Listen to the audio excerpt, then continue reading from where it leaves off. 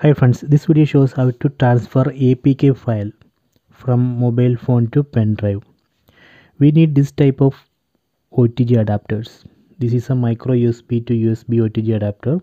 This is a type C to USB OTG adapter. We can connect pen drive to this adapter like this.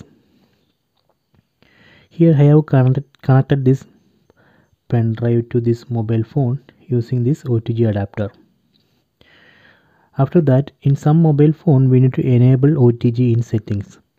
In some mobile phone we don't need to enable OTG in settings. By default it will opens file manager app.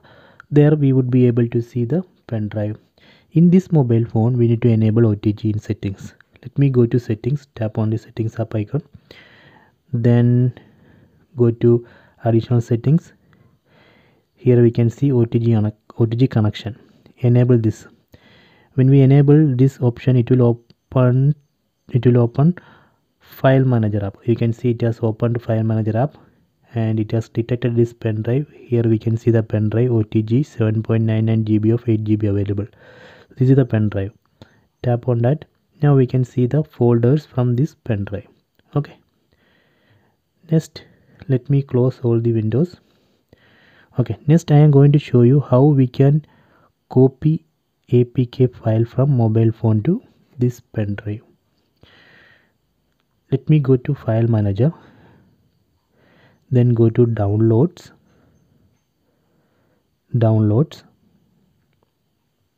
In downloads folder I have one APK file. See, so I am going to copy this APK file from this phone to pen drive. Select the APK file, then select copy. Here we can see phone storage, then pen drive. Select pen drive, then select one folder from the pen drive where we want to copy that APK file.